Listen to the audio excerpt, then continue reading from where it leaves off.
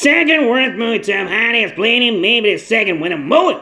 But this one called The Bikeriders is actually even worse, and his role is not the problem. It is the third way this movie is done, and we will dive into that today. A surefire reason why this movie is bad is because of the awful structure of it, where the story is not told by the right person. The story should be told from a different perspective, for instance from Benny or Johnny, and not from this naive, female character called Katie that of course is together with Benny. At times it sort of feels more like a reality show than an action movie. The cat is sitting in a room getting interviewed, drinking coffee, and then you see something from the guys in the flannels.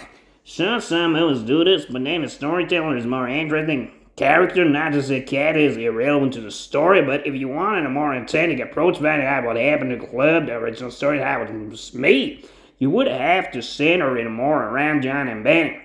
That's a real flaw with the story, where you feel it is told by the wrong person, and it feels like if you had let Leslie be a storyteller in the Pick Up Line show, it would not be the same fucking show. It is also a mess when you have such fine actors in this one like Tom Hardy and Austin Butler that you cannot make the story be told in a better way. Because when you do not do a more straightforward move, starting with the original way the club was made, do less characters, and do not abort away from this loose structure where Kathy in the Sun dialect keeps yapping on and on. I mean, why is she the one that knows everything about this club?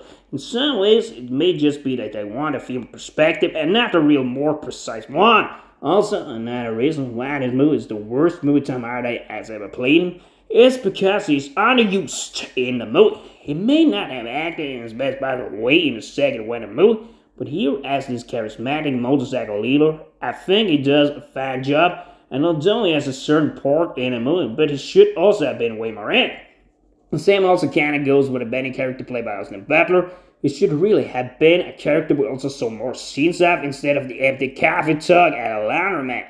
Why did he break it with Kathy in some scenes where he rode in a club?